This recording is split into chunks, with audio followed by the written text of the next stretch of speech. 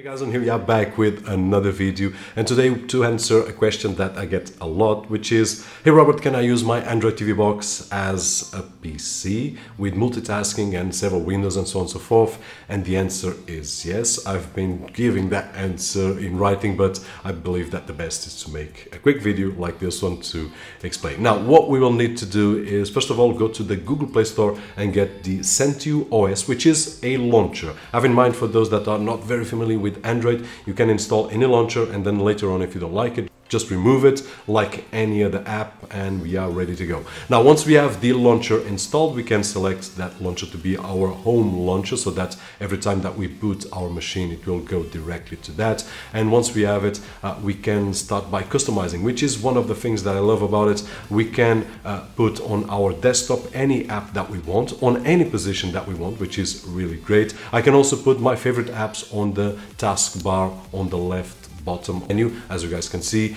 and I can also access the apps if I go to a menu, Windows style on the left side, where I can just press that button and it will open the menu with all the apps that I've got installed on my machine. So it's a great way to customize the device, and this is one of the things that I really enjoyed since the beginning that I started to use this launcher. Now, if we take a quick look at the options are very basic. There are a few of them that are important for the way that we can use this launcher. One of them is the Alt tab, which is really great here, and I will show you in just a few moments. But just to say that if we want to go to the Android settings, we can go as well and have a lot more settings without leaving the launcher itself. Now, moving to the most important, which is, we have Android TV boxes like the Billing GT King that I reviewed a while ago, and I will leave a link down below, which has 4 GB of RAM. It has the latest AM Logic S922X. So a lot of performance just for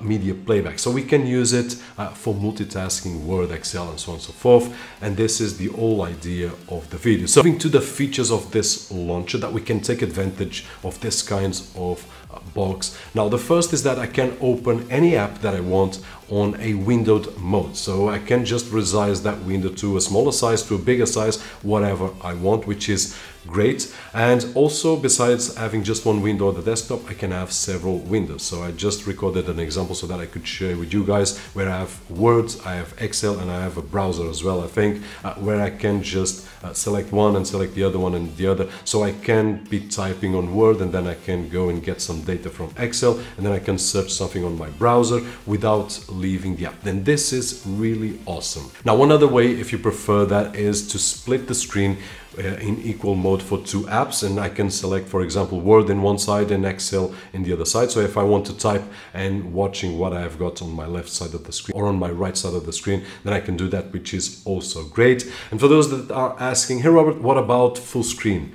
Yes, we can also open any app in full screen, which is really nice as well, and expected, of course. Now, the thing that makes all this works is one of the options, which is the Alt tab, which, as you guys know, on Windows we can go through all the apps that we have open, and right here we can do the same, which is really awesome. And as you guys can see by some images right over there, while I'm working on an app on the left side, for example, or on the right side on split screen, I can move from one app to another just by pressing Alt tab. And if I go to my full screen app, for example, and if I want to return to one of the other apps that is either on split screen or either on a windowed mode, then I can. And one of the things that I really love about it is that the system remembers my last choice. So it's going to take me to the app on the size that I left. And this is something that really saves me time, especially when I'm multitasking on an Android machine and I want to concentrate on the work that I'm doing, either on Word or Excel or something else. And in this particular case, the Alt tab really works great.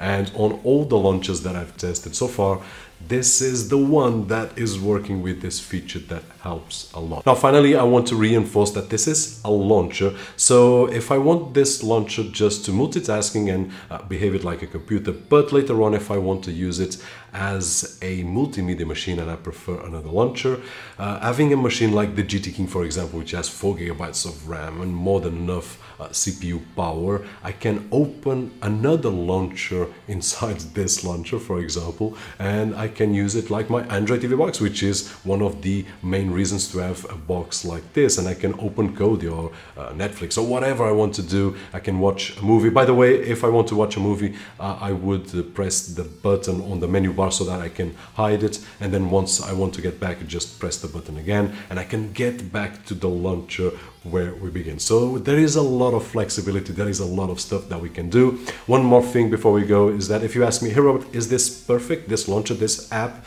In my opinion, it's not. There is a little bug here and there, and this depends also on the firmware of the Android TV box and the box itself and the integration with the launcher. So the bugs that I found so far is that sometimes I'm using an app and that app, or the windowed mode or full size, sometimes it crashes and similar things, but very occasional. So I can work a whole day without happening anything, and sometimes for 10 minutes I will have an app that will just crash. But this happens on any launcher, not just this one, so but it's just something that you guys can expect. Now, one thing that I would like to ask is, for those of you that are going to try, leave a comment down below. Hey Robert, I've got the box A or B or Y or X and it's working great, and on this box it's not working so good, and so on and so forth, so that we can grab more information right over here so that the community can get that info and realize if it's good for their kind of scenario or not. Hopefully this video was helpful in some way, and if it was, don't forget that usual thumbs up. My name is Roberto Jorge, and as always, I'll see you guys on the next one.